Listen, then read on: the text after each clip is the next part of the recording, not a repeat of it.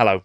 In the late 80s, there were no smartphones. Console video games were mostly made of just 8 bits, and the internet only existed so that the military could control the flow of information.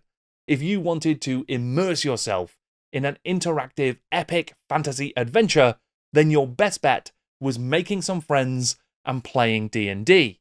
Or, if you didn't have any friends and or disliked the company of other humans, then you might pick up a gamebook and play a solo adventure like the Warlock of Firetop Mountain. At least they were your best bets before 1988, because that's when Steve Jackson created an interactive telephone-based game where you could choose your own adventure, and the stakes, the immersion, and the price per minute were sky high.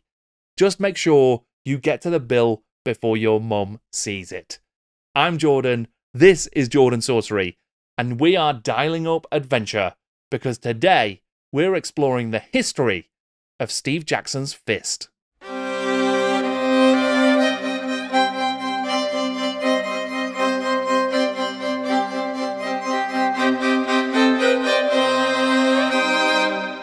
What exactly did I just say? Let me spell it out for you. Fantasy interactive scenarios by telephone.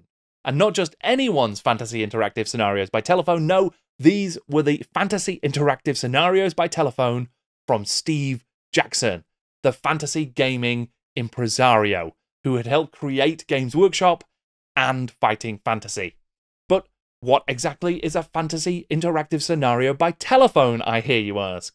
Well, this was where your 1980s mind would be blown to smithereens. You could pick up a phone, hear an adventure dialogue, and then choose your own adventure. And it sounded like this. The number you have dialed is not of this earth. You have opened the gateway to an alternative reality, and you are being connected to another world in another time, where you are another person. Welcome to the world of F.I.S.T! And things only got more intense from there on out. But before we get into the history of Steve Jackson's F.I.S.T, let's cover 3 things quite quickly. 1, yes, F.I.S.T is the acronym Fantasy Interactive Scenarios by Telephone. Even today, Steve Jackson has said that this is probably not the best name in retrospect, but at the time, maybe it was more innocent. Second, you can subscribe to my channel, you can like this video, and you can share it.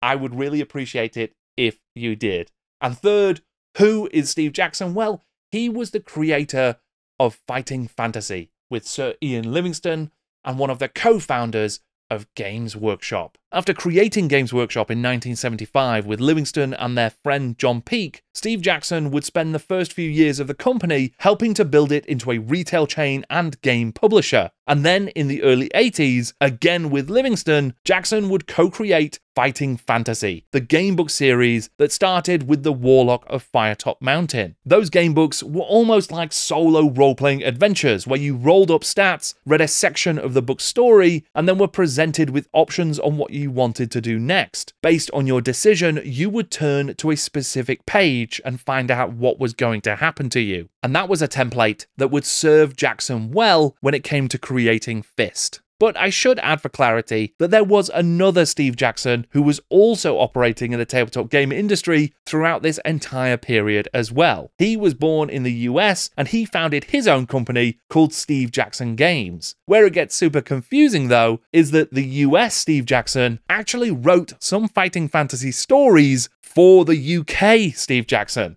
So I guess they enjoyed sowing confusion across the tabletop gaming industry. As Fighting Fantasy had become increasingly popular through the 80s, Steve Jackson had stepped away from managing Games Workshop and focused on writing gamebooks like Starship Traveler, House of Hell, and his Sorcery series. And he was also working on a gaming and puzzle section for the Daily Telegraph. And that was when a company called Computer Dial reached out to him. So we're all geared up for this number 26 on, was going to be F.I.S.T. Well, it was going to be something. It was just going to be called. And I took it over as a project, and suddenly realized that you can't do it like this. You can't have 2 minutes of speech and then make a decision and then another 3 minutes of speech, because apart from anything else, people were paying by the minute. Computer Dial had licensed the technology from a Californian company that could read the clicks on rotary dial phones, and it also worked for the tone dial phones that were just starting at the time. This sounds incredibly retro and old hat now, because it is, but at the time, Computer Dial's technology was amazing. They could understand what you were keying into your phone whilst you were on the call, which meant that they could play you some dialogue, you could key in a number, and then they could respond to what you had keyed in. It was perfect for bringing things like fighting fantasy gamebooks to life, and that is why they wanted Steve Jackson to be involved. Up to this point, Computer Dial had been using the technology primarily to allow astrologer Russell Grant to share horoscopes after a caller would dial in their date of birth. Steve Jackson felt that the technology offered so much more potential though. It was like someone had said to me, "Hey, we've just invented a pack of cards. We've been using it to tell fortunes. Want to see if you can invent any games to play with them?" Jackson went on to describe the process for composing the first F.I.S.T. adventure as something between writing a gamebook and creating computer code. And for that first adventure, the story would be the stuff of classic fantasy. It was about the lair of a demon prince called the Castle Mammon. The demon prince Kaddis-Ra built his empire in the vast dungeons of the Castle Mammon. For years, he has lured warriors into his underworld, tempting them with the chance for fame and fortune. Hidden riches await those who have the skill and strength to overcome Kaddis-Ra's undead legions. But beware, many brave adventurers have entered this evil labyrinth, and few have escaped. In order to advertise this game and later F.I.S.T. adventures, Steve Jackson would enlist artists responsible for amazing fighting fantasy and Games Workshop art like Martin McKenna, John Blanche, and Chris Achilleos. They created atmospheric adverts that could be seen in magazines like White Dwarf and newspapers like The Mirror and The Sun. The number has long since been disconnected, no matter how many times I try calling it, but back in 1988, it was receiving over 1,000 calls a day. And then when the newspaper adverts hit, that number skyrocketed to over 5,000. When the game launched in the US, it was charged at $1.45 for the first minute and then 45 cents for every minute thereafter. And in the UK, it would cost you 25 pence in the evening and 38 pence per minute during the day. So it should probably come as no surprise that in 1998, in an interview with IGN, Steve Jackson confessed that with just the proceeds from F.I.S.T. alone, he was able to buy a villa in Spain. Castle Mammon, indeed. If you yourself were super invested in F.I.S.T., you could send a self-addressed envelope to Computer Dial in order to receive an adventurer's pack featuring more lore and information on the game and the story. The Computer Dial system would let you save your progress for up to 4 weeks, which, as I understand it, means that when you got to a certain point, you could request a code, and that code would let you dial back into that point in the adventure next time you called up. The recording process for the first F.I.S.T. adventure took about a week, with about 5 hours of final recording captured in about 600 audio files, and the narration was provided by actor Anthony Jackson, who, as I understand it, is no relation to Steve Jackson. As well as appearing in a ton of British TV over the years, Anthony Jackson was perhaps most famous for his performance as the Talebearer in a BBC radio adaptation of The Hobbit in 1968. The Talebearer being a character who was introduced to narrate the story. Anthony Jackson's work on F.I.S.T. is genuinely amazing. It brings an energy and electricity to the performance, which along with the sound effects is just perfectly atmospheric. I mean, listen to this.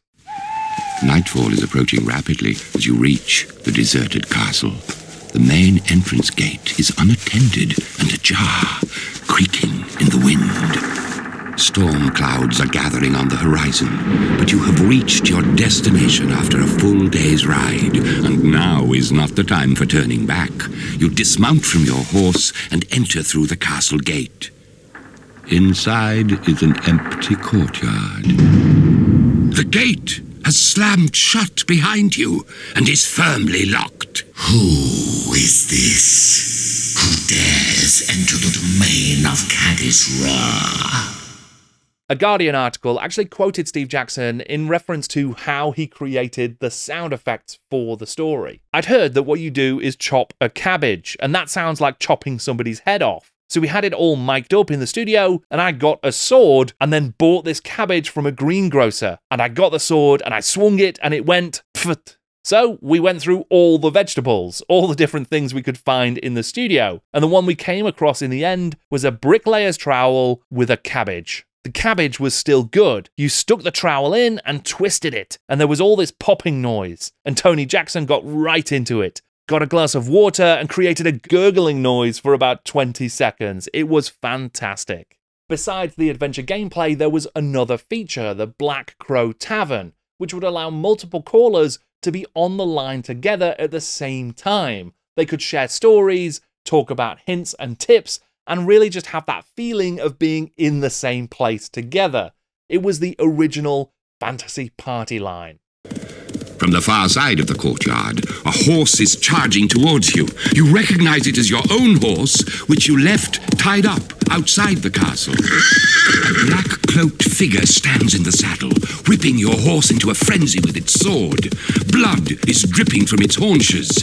As it gets closer, you can see the figure more clearly. The billowing cloak obscures its body, but the hood falls from its head to reveal nothing. You must draw your sword quickly to battle the Headless Horseman. If you bested the challenge of Castle Mammon and escaped the clutches of Kaddis-Ra, then you could be in with the chance of winning some real physical rewards. Every single month, there were prize draws for the top scoring treasure looters. Runners-up would get t-shirts emblazoned with the logo Steve Jackson's F.I.S.T, and the top 4 scorers would get actual pieces of gold. Now, I would love to know exactly how much gold we're talking about. I'm assuming it's not a lot of gold. I guess it's a small amount of gold. But whatever it was, it seemed worth the challenge because it was so popular. Computer Dial and Steve Jackson did incredibly well from these games. And that is why Computer Dial wanted a sequel from Steve Jackson, which he was very pleased to create. I did the first one and wasn't sure how it was going to work at all, and it turned out to be a great success. And I happened to be living in Spain at the time, and I remember my mother phoning me up and saying, "Oh, we just had the first royalty check in," and it was an awful lot. She was very chuffed with that. Finally, finally, I was doing something that she approved of. The Rings of Alion was the second F.I.S.T scenario, and it was a direct sequel to Castle Mammon, with the action taking place in an as-yet unexplored part of the same location. Whilst having a well-earned drink in the Black Claw Tavern, you were interrupted by the wizard Alion, bursting in, seeking help. His 5 rings have been stolen by Kaddis-Ra's minions and taken into the darkness beneath the castle. Adventure 2 launched in March 1989. Technical innovations and user feedback from the first F.I.S.T meant that there were improvements made to the service as a whole. It was now possible to register your score without having to actually escape the dungeon, and something called macro steps were introduced that let callers skip through expositionary sequences. Plus, there were so-called big bangs that would affect the dungeon sequencing. They would actually change the order and option numbers of the dungeon, meaning that players who called back at different times would experience a different dungeon scenario. And seemingly in response to the compulsive nature of the first game, there were some controls introduced to reduce the total session time for some players, meaning that they didn't spend too long in one go. Something called the Death Watch Patrol would enter the dungeon at specific times in the day, and you would have to dial off and take a rest. There was more amazing art created to advertise F.I.S.T, with some work by John Blanche and Chris Achilleos used in various ways. And having proved the viability of the technology for fantasy adventures, Computer Dial were not the only company looking for sequels, spin-offs and follow-ups. There were plenty more in this new telephone-based gold rush. Joe Deaver, the former Games Workshop staffer who had created the Lone Wolf series of gamebooks with Gary Chalk, took his franchise to the audio dimension with a series of telephone adventures called Lone Wolf Phone Quest. They started with the Forbidden Tower, and they continued with the Fortress of Doom. Steve Jackson's fighting fantasy co-creator Ian Livingstone was also keen to try his hand at the interactive audio adventure with his War of Wizards, the telephone game of spell combat. Livingstone's adventure was placed firmly within the world of fighting fantasy and featured the tower of the wizard Yaztromo, and the villain was the evil Zagor, who originated with the warlock of Firetop Mountain. Jackson himself would return to Computer Dial to experiment with settings and stories beyond those of the traditional fantasy ones he'd already done. Steve Jackson's Gladiators of the Roman Empire provided an experience that was exactly what it sounded like. You got to play as a gladiator in the arenas of the Roman Empire, and it seemed to feature player versus player combat as well. And then Jackson returned to the fantasy genre with a darker adventure that may or may not have been the third part of the F.I.S.T story. I can't quite confirm it, but what we do know was that it was called The Slaughterhouse. This adventure was described as a masterpiece of the macabre and featured a suitably terrifying advert. The game had a range of new innovations, including a choice of character types. You could play a hero, a thief, or a guard. It was time sensitive, and players were attempting to escape as quickly as possible. Plus, those players could interact and provide each other with clues. Or you could arrest or kill players if you thought that their character type posed a danger to you. Though the F.I.S.T games were incredibly successful, they appear to have come to an untimely end. According to Steve Jackson, the company that ran them, Computer Dial, was acquired by Ladbrokes, the betting company, and they weren't interested in using the technology for a fantasy adventure game. They had something far more lucrative in mind: gambling. F.I.S.T was shuttered in the early 90s, and Steve Jackson retained the original audio recordings. With the exception of the odd documentary there and here, we've not been able to listen to much of the actual adventure for about 30 years, at least until now.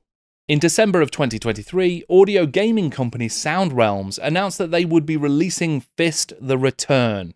With Steve Jackson's help, Sound Realms has digitized the Castle Mammon, allowing for the interactive adventure to be played on modern devices. I've actually asked Sound Realms when we can expect the game to be available, and so far there's no confirmed date, but it does sound like it's not too far off. Having missed Castle Mammon first time around, I've got to say that I am genuinely really excited to play this.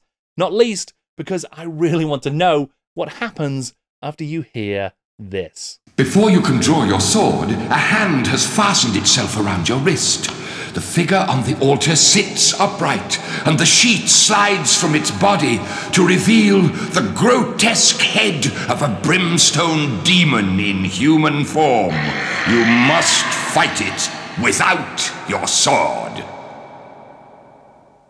Anthony Jackson is awesome. I cannot wait to listen to and experience Castle Mammon for real. Genuinely, I'm really super excited, and it's been great to immerse myself in that history and to hear some snippets of it whilst making this video. So I really want to thank Steve Jackson and Oscar Carlquist of Sound Realms for providing me with some of the audio from F.I.S.T and for answering my very many, no doubt super irritating questions about the amazing game experience. I hope that you have enjoyed it, and if you want to support my work here on the channel, please consider checking out my Patreon via the link in the description below. And if you can like and subscribe and share any of my videos, including this one, I would really, really appreciate it. It helps me so, so much. Thank you for watching. I'm Jordan, and this is Jordan Sorcery.